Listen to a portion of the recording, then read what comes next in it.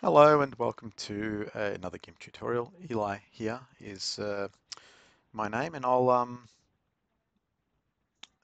go over some color corrections. Thanks Jimmy for the request. Color corrections are a wide varied topic, so there's a lot of things we can cover, but I'll stick to some tips and tricks and just show you some of the things I do to correct colors with GIMP. So what I'm going to do, it's going to go over some of the tricks I use. Usually it's products, um, product images that require color corrections because you want to make them look clean, you want to make them look vibrant, all that sort of stuff. So let's work on this guitar, shall we? I'm going to do a very feathered selection, 25. I'm going to go around this as such, and it is a feathered cut, so I don't have to be entirely too accurate right now. But I'm going to select all of that because that's what I want to work on. I want to go like that. Okay, select. Now I want to work on it on its own layer. So I'm going to press Control. I've made the selection. I'm going to press Control C, Control V to paste. So it wants to copy, it wants to paste.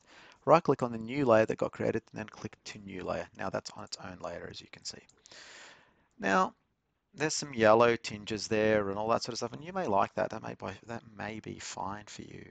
But what I find is sometimes a very yellowy image can make it look dirty. So we reduce a quick fix is to reduce the saturation. Go to hue and saturation and just bring it down. That starts to look a little bit cleaner. Now there are a lot of fingerprints on this. So again, what you could do, I'm going to just merge that and lay it down. What you could do is do another soft selection. Let's say I'm just going to focus on this area here exclusively so I can show rather than waste too much time around this cut, but I'm just going to select this little area around here up until this lighter part comes in, and I'll just stick to this area. This is just for um, demonstration. Actually, let me go around here, I may as well complete it.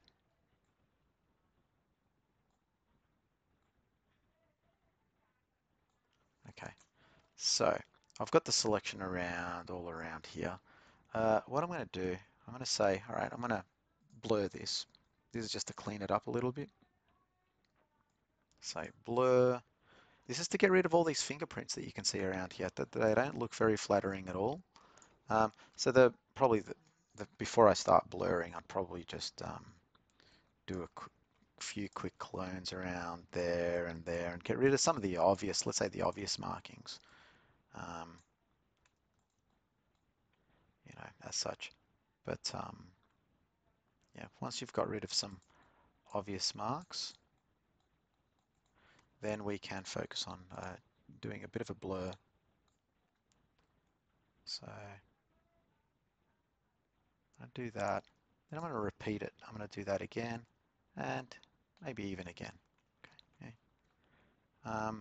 The fact that I've got the selection prevents the blur from leaking out too far. And that's a handy thing because you kind of don't want that blur getting too far. The more you repeat the blur, the more it's going to keep doing that. It bleeds over the edge. So anyway, um, that's removed somewhat some of the, I'll repeat it one more time. Okay, and now it's looking, I'm going to put that on its own layer. It's looking a little bit unrealistic because that's clearly been blurred, and it's not blurred here. So what we do, this is a really important trick. What we do is we actually add noise back in, and that starts to make it look a lot more realistic again. So let me zoom in and show you a few things. I'm going to bring chroma down usually, just leave the lightness, and then you have a little bit of blur, noise, and then you add an ever so slight amount of blur back into it. And I mean a little tiny bit. So let me go to 0 and zoom in so I can compare it to the surrounding and go up a little bit, maybe to about 0.5. Okay, about there. Now you can see the noise here is almost identical to the noise there. And in this case, I kind of overdid it here, but if you were to just look over here, you could see that that is almost like a clean version of a guitar around here compared to that. So let me cut this. Um, I'm going to undo, undo, undo, undo, undo. Go back to the original before I made the selection. Paste that in there. But now because I've pasted it over the old effect there, or over the old image there, what I can do is use the arrays and just clear out some of those areas that are looking obviously fake, particularly around the edges where it's touching these sorts of things, like around there and around there. And then starts to look clean but less dirty. Um, so that's one of the tricks I do. Didn't do it perfectly, like I could have done a little bit more cloning, but that's just to show you some of that trick. Okay, now merge this. Let's go over a couple of more things. If you're doing photography, depending on the style of image that you want, usually you want either a really high contrast and sometimes you want a matte finish. The levels will show you where the information the of the image is. Now this is the light part. I believe that's the light part. So if I move that in, it darkens it. That's the light part. That's the dark part information. So if I cut, so by moving this triangle inwards, I am cutting out, effectively clipping all of the information that is on this side of the graph. That's where the information is, light to dark, and I'm clipping it. So getting rid of,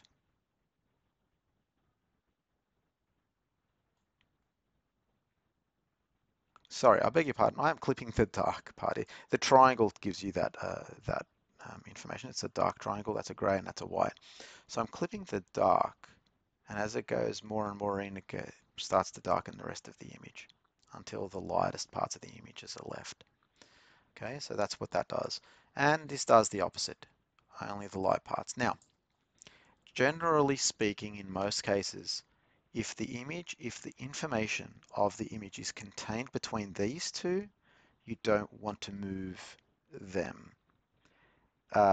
However, if it's very much inside here, then you have space to move this in without cutting any part of the image. That will add contrast. It's a good way to add contrast without losing any detail or information of the image. Let me give you an example. Suppose I add brightness here.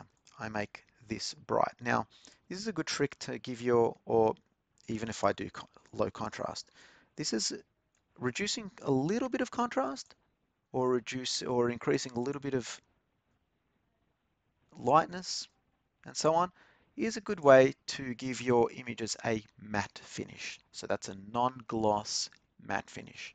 Now, what has that done to the information in our image? Well, let me show you. If I go back to levels, you will see that there are some flat points added in here. That's all it did. It's added some flat point in here, meaning the information has been shoved inside and it's given me some room to push this in and bring it back to where it was. And same with here, right? So that's pretty much where the image was. Um, let me go back to, okay, you see the difference? This bring this in, and it creates that sort of image. Take it out, it creates that matte looking finish again. So in and out. As long as all the information is contained between this triangle and this triangle, you can bring them in as much as possible, but don't bring them in too much, otherwise it clips. Let me show you what happens if you clip. So if there isn't a lot of information, meaning the graph is quite low in this area, you can bring it in safely.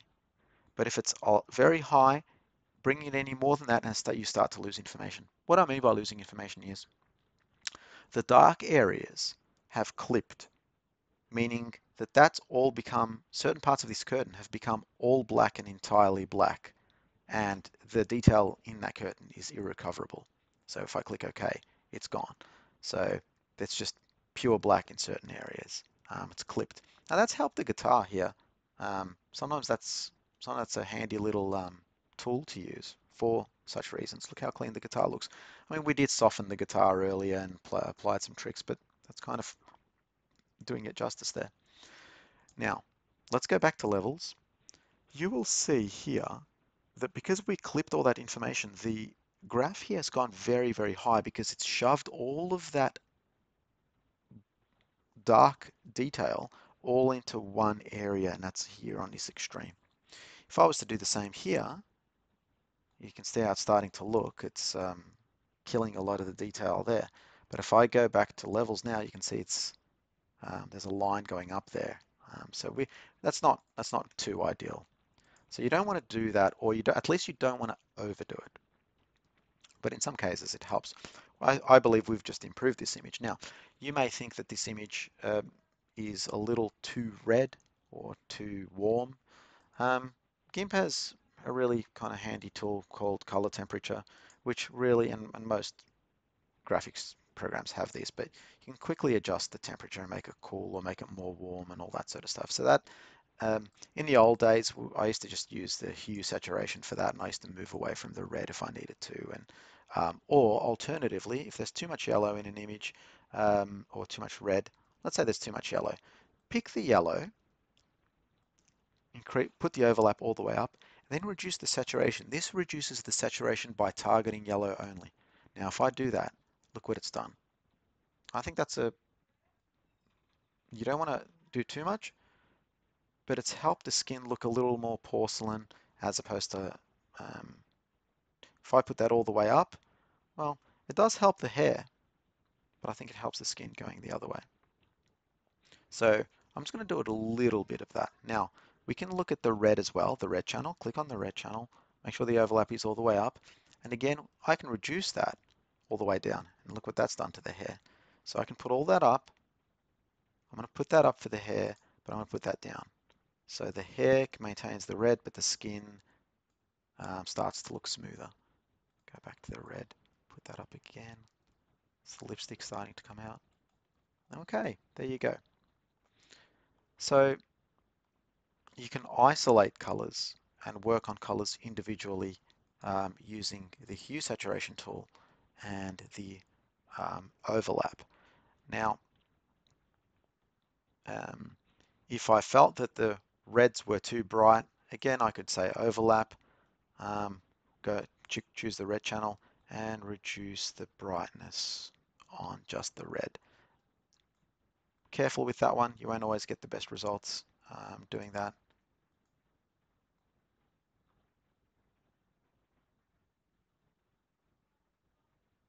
So I would probably use that one sparingly. I actually prefer to adjust brightness and darkness. I prefer to use either the brightness or the levels that I just showed you before. I find that it's a safer way to go about things. Okie dokie. Um, well, and then saturation is kind of covered in hue and saturation. Exposure is a really kind of handy one, but again, it lets you, that's a good way to kind of continue to, the guitar starts to look very shiny when you start doing that, but that's just killing, again, if I did that, and then I show you what it does on levels, it's again pushing everything against the left here. It's clipping all of the black so that you can see that the curtain now is entirely black. It's something that can be achieved using just levels as well.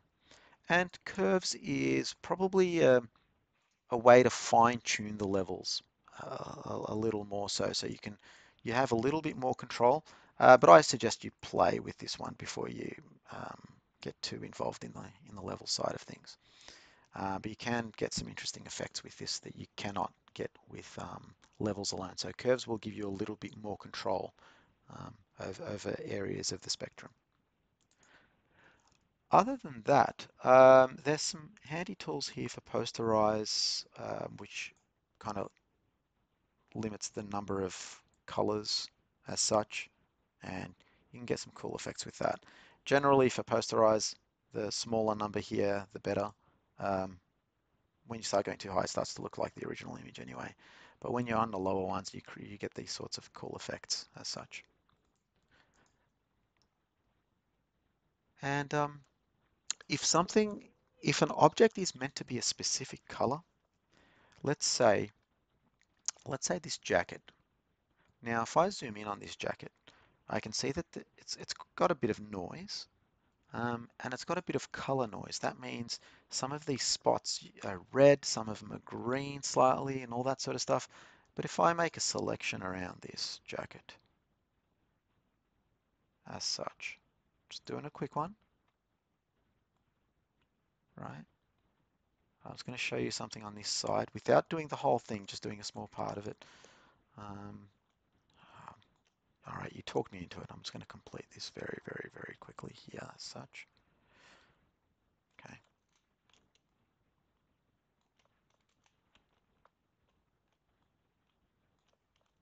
Okay, at least it's just there, just to kind of complete it and not make it look awkward.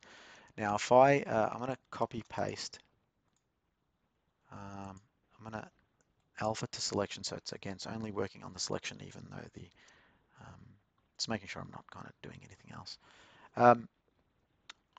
Now, colorize is a tool that I use for color correction quite often, actually, because it it will, by choosing colorize, you can obviously, as the name suggests, uh, colorize a selection to be a very specific color.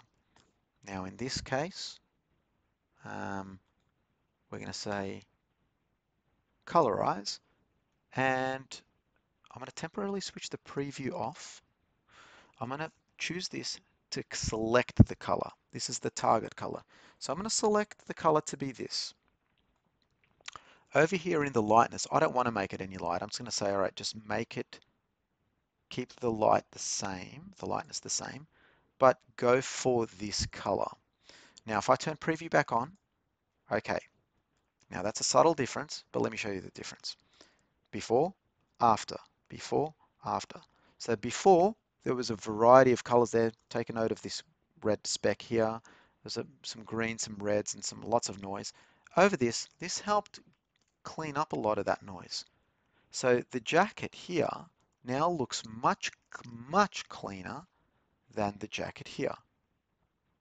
So if you want to clean up an image, one of the tricks is to just colorize it. It's similar to what I did with the guitar earlier, where it was where I made it just black and white because I got rid of all the color.